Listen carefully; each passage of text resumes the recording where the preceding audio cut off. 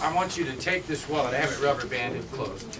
Inside, you're going to open it. There's a Post-it note, and I'd like you to draw a symbol.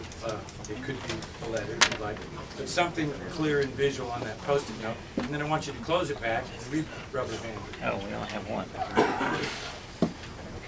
So now we've shown two different kinds of mentalism wallets today that work actually on totally different principles. This is kind of fun. It's very hands-off.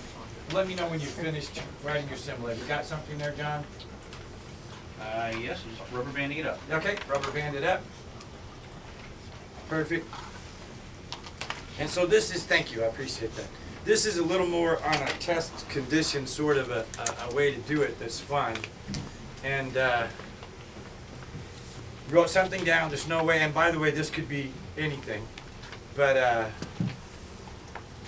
getting sands in the desert.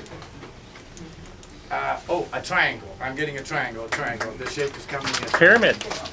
That, ladies and gentlemen, is the Mastermind wallet, which is sold right there. Oh. Got another one Yeah, right there. we need to see the picture. How do we know you're... I actually It's a bad drawing. would think that you would trust me, but inside the wallet there on the Post-it is My terrible drawing.